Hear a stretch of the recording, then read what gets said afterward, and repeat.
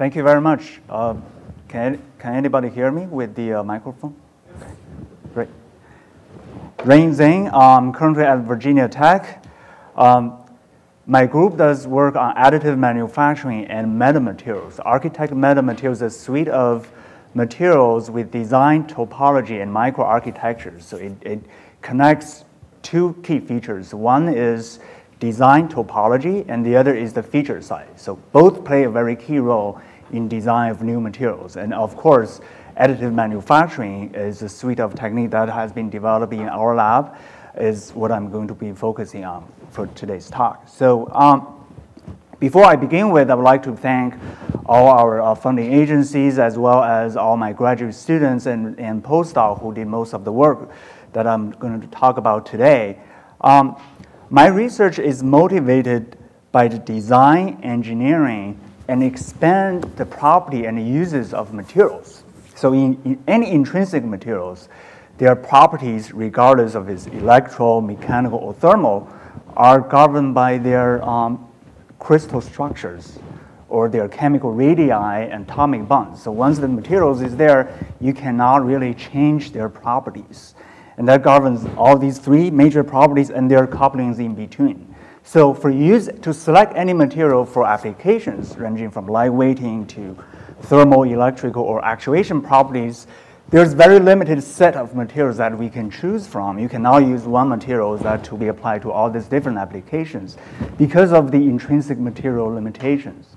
So let me go to some fundamental concepts. So we all have grown accustomed to the fundamental physical laws from the nature. So imagine if you have a block of materials, if you send this input in, these are the responses you would expect. If you send an electromagnetic wave in, it will transmit. If you heat it, it will expand.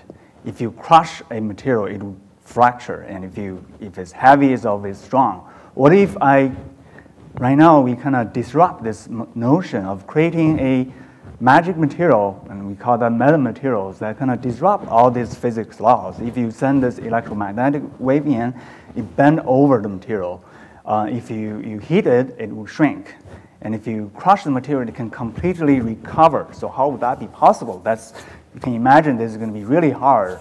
And I'm going to give you some very concrete example for structural material applications. So for any intrinsic materials, their density is always, solid material, their density is always above that of the water, ranging from 1,000 to 10,000 kilogram per cubic meter. So to reduce the density of the material below that of the water, we don't really have much choice. And the only sensible approach is to introduce porosity inside of the solid materials. So you can create cellular architectures, foams, honeycombs. Those are pretty much the only way you can reduce the density of the materials in nature and both man-made materials. Their density can be a few times smaller than that of the water. And here I can give you some extreme examples over here. So look at these two materials. So they're as light as below 10 kilogram per cubic meter. What does that mean? That means it's 100 times lighter than water. So these are ultra lightweight materials, but they're made out of heavy materials. So the one that you see on the picture is a metallic microlattice made out of nickel phosphorus. It's a metal, and the density of metal is, over around 8,000 kilogram per cubic meter. So you can reduce the weight by over 2 orders of magnitude, and you can see that it's being supported on top of a dendroline. So how could that be possible? And for this material look like a stone, but that's actually a graphene aerogel, and it can be supported by a plant. So there's no trick here, and the way that you do that is just to keep making the porosities much bigger. And the way you can do it is just to make the solid ligament inside of the porous material to be slender, thinner, reduce the thickness to below hundreds of nanometers or even below. And with that, you have over 99% volume filled by air. So that gives you ultralight, extreme lightweight materials. And then you can imagine you can make an ultralight material out of a heavy and strong material. For example, graphene. Graphene is one of the heaviest, one of the strongest materials on Earth, it has the stiffness of over 1,000 gigapascal, and their strength is over 10 gigapascal. And now you make them into lightweight aerogels, and you imagine they can be also very strong. Then we test it, and you can realize that the graphene aerogels, they do not subject to any abuse. Their Young's modulus become lower than 1 kilopascal, so approaching the stiffness of a fat cell. So that's what a strong material end up become when you reduce the lightweight material. So that means all the materials we actually know today are ranging from polymers to metal to ceramic. They're governed by these physical laws. Here is the Young's modulus and density scaling laws. So if you reduce the density by over 2 or 3 orders of magnitude, your mechanical property, Young's modulus or strength or other property, degrade by over 9 orders of magnitude. There's just super disproportional degradation of useful material properties as you reduce the density. And that's only because when you reduce the density, you can see all these solid ligaments become loosely connected, and they're actually bending dominated. So as soon as you apply any forces, all their structural member will bend, will curl. And is it possible if we can engineer materials that go beyond these natural scaling law of have a material that go up on this Ashby chart, when you reduce the density, but you have a appreciable Young's modulus and the strength that can fill this white space. So this is an example of a potential structural metamaterials. Let's look at also functional materials. So all the functional materials, piezoelectrics, those are, you see this type of material in your cell phone, all different type of electronic devices, but they're really very difficult to be made. You have to rely on clean room fabrication technologies to deposit these thin films and to pattern it, and you have very limited control of their stiffness and functionality. So what you end up having is, so if you want to have their functionality D constant, you end up with a very low compliance. These type of materials are very brittle and very hard to be manipulated. So what we end up having is all these conventional materials come within limited shapes and form factors. So you can have to very carefully mount these sensors into particular application or pattern them for your desired application. So let me go into our first work on structural metamaterials. So these are microlattice aerogels that we made a few years ago. We published this work on Science in 2014. And what we did is we created a ultralight microlattice aerogel. So these aerogels has a density below 10 kilogram per cubic meter. So it's more than 100 times lighter than water, but it can sustain weight of more than 10,000 times of their own weight without any visible deformation. They're ultralight but also very strong. And we put a control material in comparison, a steel foam, and we can see that the steel foam is way heavier than this microlattice, but already deforms with half of the weight it can support. Okay? And now we coat this microlattice, we deposit with a thin layer of metal. So it's nickel phosphorate. It's actually a amorphous metal. It's pretty brittle. And then etch away these polymer, leaving behind a hollow tube metallic lattice. And then we crush it, just like you crush a can of Coke, and let's see what happens. So you crush this metallic microlattice to their strength of over 90%, over 80% to 90%. You can see no matter how many times you crush it, always recover. And it doesn't matter which direction you crush it, whichever direction that you can choose, they can always recover. And these type of materials are designed by microarchitectures. So they are highly connected microarchitectures. And if you look at their scanning electron microscope images, you can see each individual ligament is connected, each node is connected by over 12 structural members, despite having these really large volume fractions. And you can see these microlattice with different length scales, and they're highly connected at much lower density. That gives us the high rigidity. This is a very simple concept. And the beauty of these type of metamaterial design is that if you look at their unit cell, no matter how you load it, it always remains stretch dominant. There's no structural member will carry bending. So all their forces will be distributed in the actual directions. and you can pack them in different orientations and so that you can design these type of metal material. Just like you design a crystalline structure, they have different orientation, different faces, and you can test their mechanical properties in different orientations, and what you realize is that they're also fairly isotropic. No matter how you load it, they always remain a very lucrative scaling between relative density and stiffness, way better than the honeycomb or any other bending-dominated foams. And we also observe very interesting structural size effect. So we fabricate this is a high-temperature ceramic silicon oxide carbide material with identical geometries, but with different feature sizes. These lattice tubes ranging from geometry of hundreds of micrometers to a few millimeters and centimeters. You can see that with these identical geometries, when you test their strength, the smaller the architecture, the higher the strength it is. So what you really want to do is to fabricate large-scale lattice structures with small feature size, with micro or nanometer length scale feature size, so that you can harness this smaller, the stronger effect.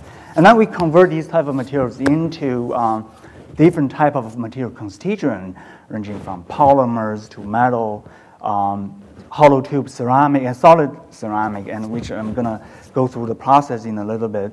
And then you can change the design parameters such that they have a relative density span over 3 orders of magnitude. And then we test their stiffness.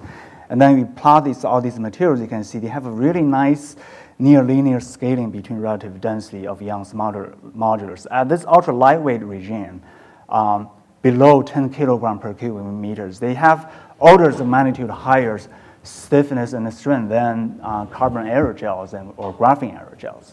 Okay, so this is the basic concept of metal materials. So you really need a 3-dimensional, highly connected topology, microarchitectures, and secondly, you really need a feature size controls in the micro and nanometer level. And here I would like to go through the process. So we develop a suite of SRA-based, but it's a different type of way to project it, to shrink the size of these projection area to much smaller sizes. And you can actually grow these materials inside of liquid resin really fast.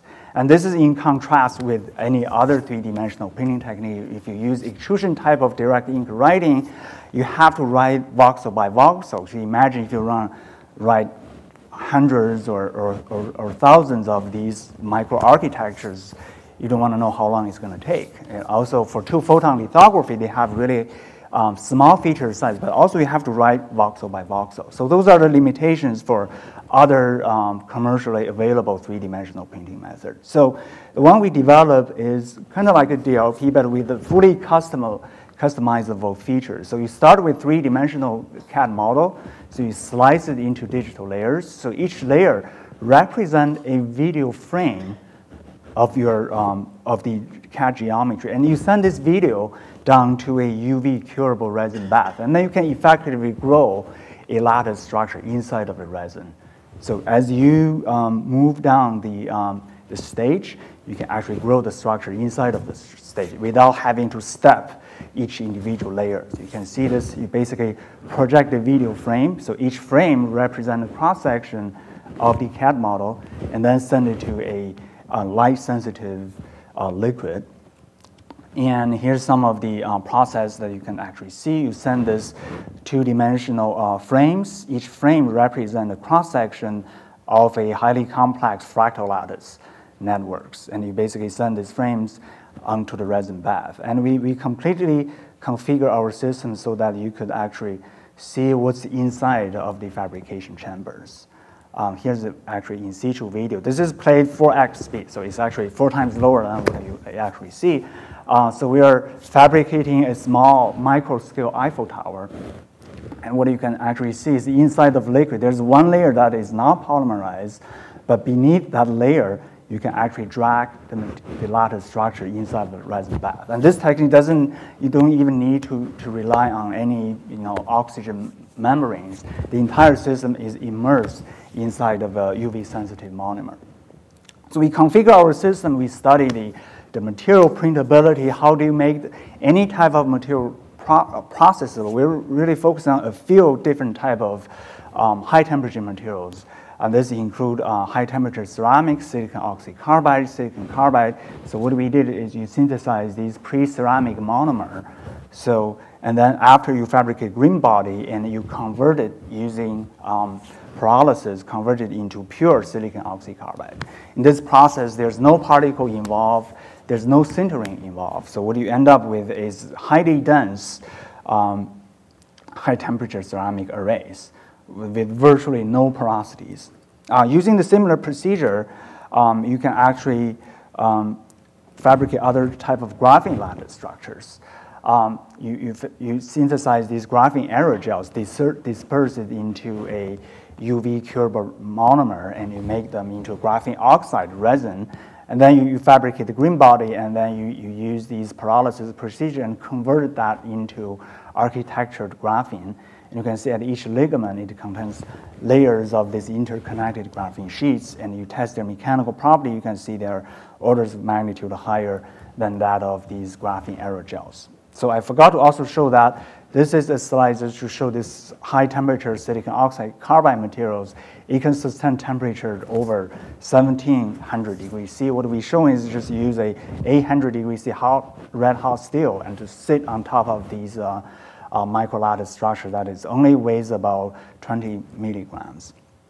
Okay, so these are fabricating structural materials. This is baseline technology. We also are developing method that allows you to do multi-material light-based projection stereolithography. What we did is you can actually switch between different feedstock and inject this feedstock into the UV polymer UV sensitive chamber, and then you can switch between different feedstock material and do your fabrication, and you end up with these multicolored lattice structures with microscope feature size. And each color does not only represent color, but you can really blend different material properties from functional materials to materials with different stiffness or even thermal expansion coefficient to actually co-print them inside of a three-dimensional architectures.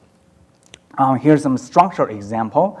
So by architecting materials with different stiffness into an exotic structure, you can actually observe some extreme negative Poisson ratio. The extreme negative Poisson ratio here we demonstrate they have a Poisson ratio of -7, which means that if you pull it on one end, the other end will expand 7 times larger than the end where you apply the force. But it's fully tailorable by changing the ratio between different stiffness. And here you can actually have distributed Poisson ratio. So one section is expand, the other section have a positive Poisson ratio. Or you can design your structure that they can have 0 Poisson ratio. We also recently developed the technique using these patterning approach, charged polymer patterning approach that allows you to deposit different materials. What you can see is we can actually deposit these conducting materials, metal, inside of a three-dimensional architecture that give you different antenna arrays or polymer foams where you can have these either copper-coated or nickel phosphorus-coated material inside of a three-dimensional structure. You can arbitrarily deposit your conducting materials inside of a complex architecture. And here are some of the examples. So we use scanning electron microscope as evidence that to show you can actually achieve 3D-dimensional patterning of functional materials. So here's a dielectric polymer with nickel phosphorus. And you can also co-deposit different metal or metal with semiconducting materials or oxide. Here's an example of magnetite with copper co-deposit onto a lattice structures. And then you can see different peaks. We try different type of material combinations. At the end of the day, you can achieve arbitrary combination of dielectric properties and conductivity inside of a three-dimensional architecture. I'm going to go through some of the uses with this. We are exploring their antenna application and also sensing actuation application as well. Here's some of the example. You can achieve the electro distribution inside of three-dimensional architectures. And here's some Air Force target, and here's the resolution. Basically, you can heat that into heat the resolution or feature size in a 10 micron level regime. Here you can also have functional materials to be co-deposited with metal. And here the example showing piezoelectrics. So the white area is piezoelectric, and here is the metal part. So you can actually deposit electrode to make it addressable inside of a piezoelectric lattice architectures. With this type of electrostatic patterning technique, you can actually achieve volumetric deposition of arbitrary sensors. Here's an example of a soft robotic where this is soft material, and you just deposit, everything is fabricated in one shot. You don't have to do extrusion or ink writing, and you can basically have these wiring just deposited in one time, and then you can get these sensor arrays, which is a capacitance array, and you bend or move the structures, and these sensor array will output the strain distribution. You can do three-dimensional mapping of shapes as you move or manipulate these structures.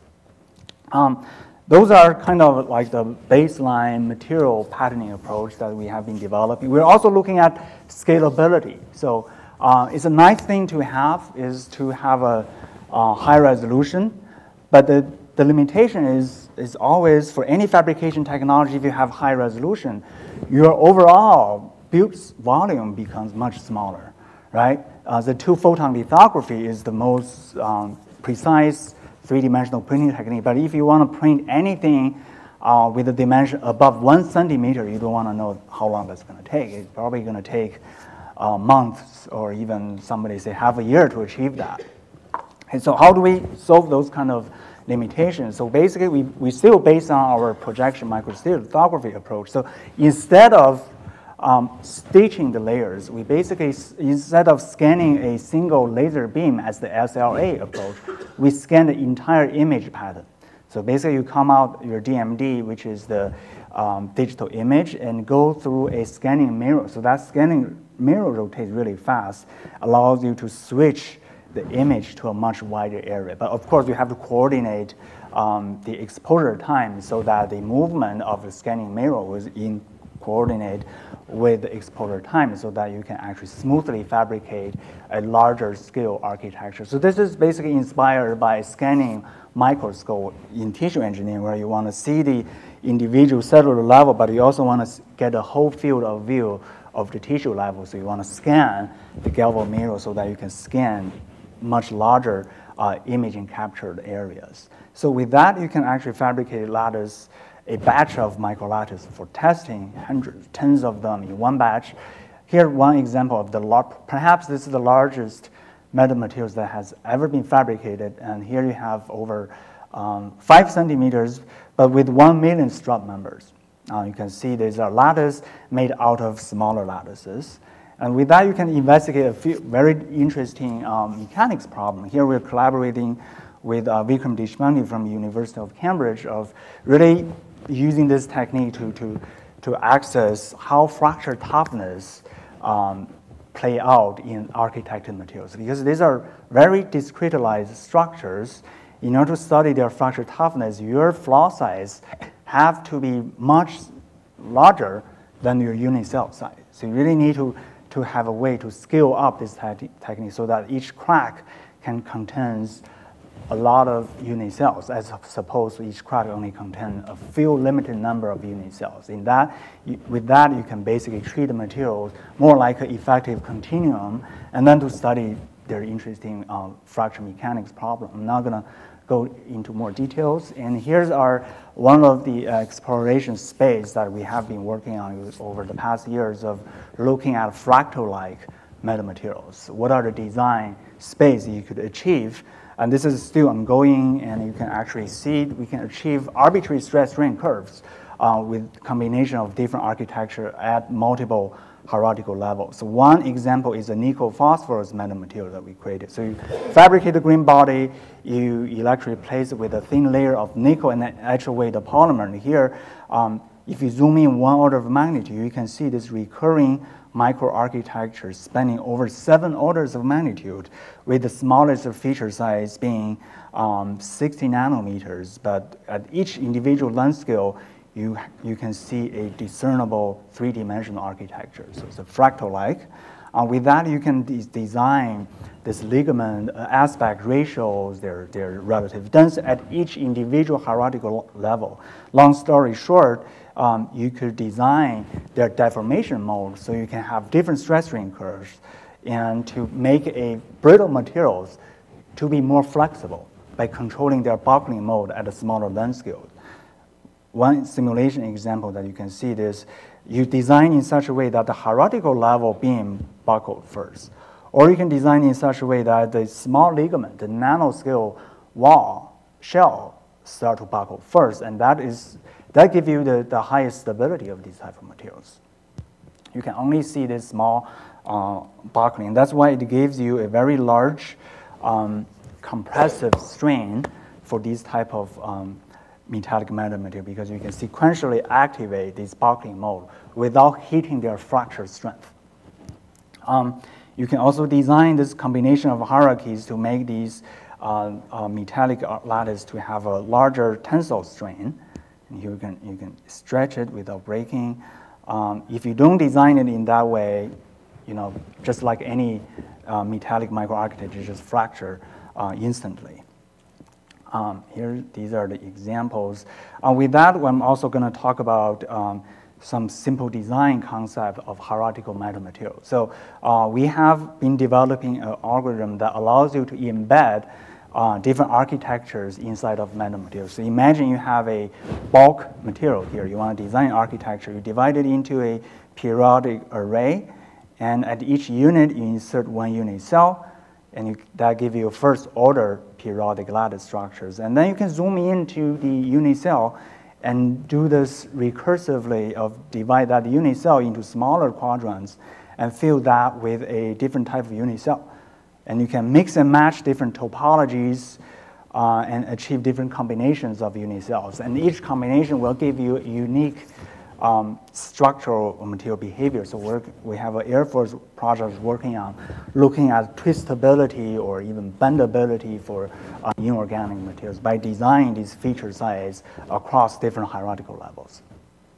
Okay, so now I would like to switch gears a little bit. We have been talking about structural materials. My group have recently moved to multi-functionalities, looking at what would happen if you can architecting multifunctional material or functional materials with a topology. What is going to happen? So first we focus on piezoelectric materials. So it's a material that convert electric charges, voltages into strain or vice versa.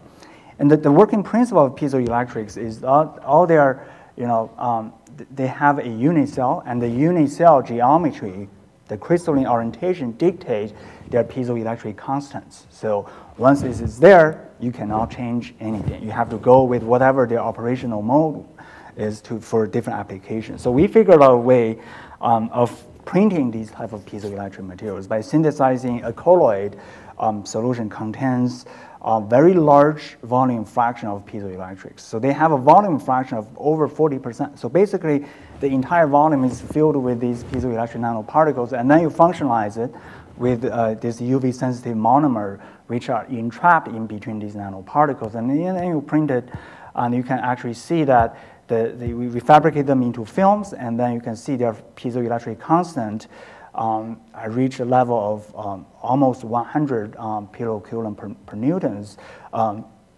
better than the conventional commercially available PVDF, which is soft piezoelectric materials. And of course, the higher loading that you have, the higher piezoelectric constant you have.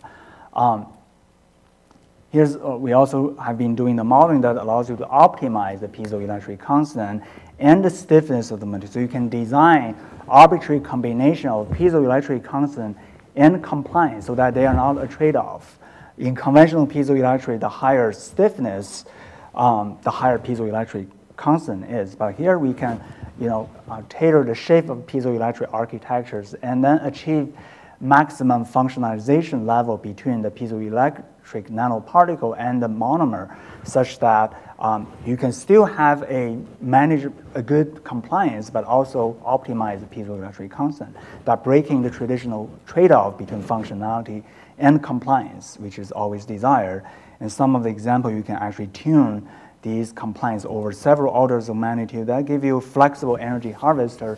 For example, if you mount an electrode on top, they convert the voltage of the bending strand into voltages, and you can use them as a energy harvest. But also, they can absorb energy of making them to be very stiff. We sequentially drop different weight on top of it, and you can see by mounting electric on top and bottom surfaces, they can in situ output voltages as the weight drop on top of it. And then by reading the voltage on the top layer and bottom layer, you can actually read how much energy has been absorbed. By using our technique of embedding electrode inside of the materials, you can actually achieve addressable electronic readout. Here's an example that you can see with embedded electrode. These are piezoelectric lattice with embedded electrode on each individual layer. You can actually, within the scale of 1 millisecond, you can trace the voltage output at each embedded location of the lattice structures, and it can give you a map that traces the elastic wave distribution inside of lattice materials under impact. Also, you can use that as energy harvester, being flexible as you keep stretching a cyclic response, you can actually harvest energy for different applications. Because the entire structure is functional, you can actually use them as tactile sensor. Wherever you put these, give their input, this structure will output voltage at that particular location. So the entire system is smart. So here's an example of the piezoelectric bridge. So you just randomly drop a weight on top of it by just mounting these electrodes wherever you want, and they can tell you where the impact comes from. So we published this work earlier this year on Nature Materials. And the other, I'm not sure how much time do I have? 5 minutes. 5 minutes? Okay, perfect. Yeah. So the other area I want to tap into is we just talk about architecture. So what happens to these functional architectures? So for lattice materials, imagine for structural property, you have their strength, stiffness tensor. But for electrical mechanical property, you also have these electromechanical coupling tensor. It's a third rank tensor, and traditionally is dictated by the crystalline orientation. And here, if you print it into three-dimensional lattice, what you can see is if you polarize in one direction and then you give forces in different directions, they have their distinct voltage response.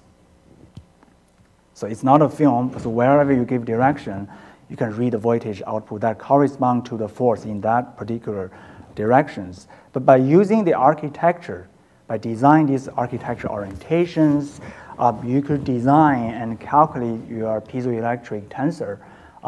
For example, these are the unicell designs. So you change the orientation of the unicell design, and on the map over here just shows the piezoelectric tensor. Just in the plane of D33 and D31, you can see this vector kind of rotate in any direction corresponding to your design orientations. By using this methodology, you can design a suite of piezoelectric architectures, and that can reach pretty much any spot inside of the piezoelectric tensor array. So you can achieve almost arbitrary combination of their directional response. So if that looks kind of weird to you, here's an example demo. So look at these fabricated piezoelectric lattice. They all have the same cubic dimensions. But if I give forces in different directions, you can see at each direction they have drastically different output. In one direction, their voltage become negative. One direction, they become 0. And in one design, they all become positive. So you can kind of mix and match these functional architectures into a lattice, larger scale lattice, by designing these piezoelectric signatures. So that if you give a force in any random directions, by reading the voltage map, they can tell you where the force comes from by programming the tensor distribution inside of each individual unicell block. So we have been working with the Navy Office of Naval Research of testing the sound emission and sound receiving by using these lattice design concept and put it in underneath of the water. and then detect where the sound source comes from by detecting their piezoelectric voltage signals in different directions. Also, the benefit is you have a very low dielectric constant with a high volume fraction, and also impedance match is also another benefit of using designed lattice as a sensor array or actuators. Okay, so thank you, and I'd like to wrap up my talk and thank my sponsor. And also, I'm going to move to UCLA. My group is moving there next month, so if any student or postdoc are interested, feel free to send me an email there. Thank you.